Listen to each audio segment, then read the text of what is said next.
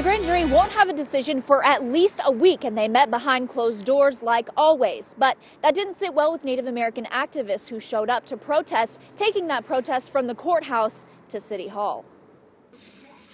This video shows the struggle between Omaha police and Zachary Bearheels. Bearheels died shortly after that confrontation, and the county attorney shared this video with the public months ago. But it was just presented as evidence to the grand jury Tuesday.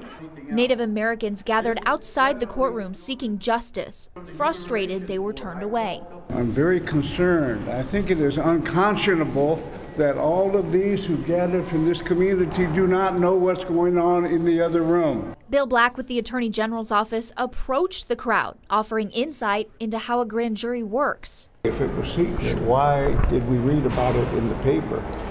The proceedings in the room are secret.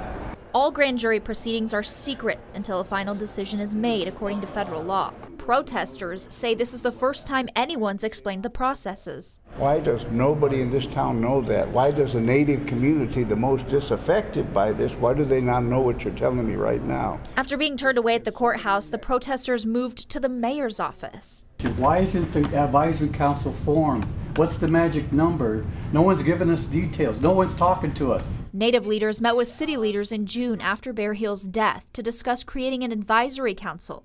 The mayor's office says it followed up but didn't get calls back. We have. How many y'all have? I applied and I haven't got an email or nothing. But after today's heated exchange, there's finally progress. And we do have volunteers now. I think we can move forward a lot quicker. We want to make sure that this gets done. We want to make sure there's justice for the Bearheels family.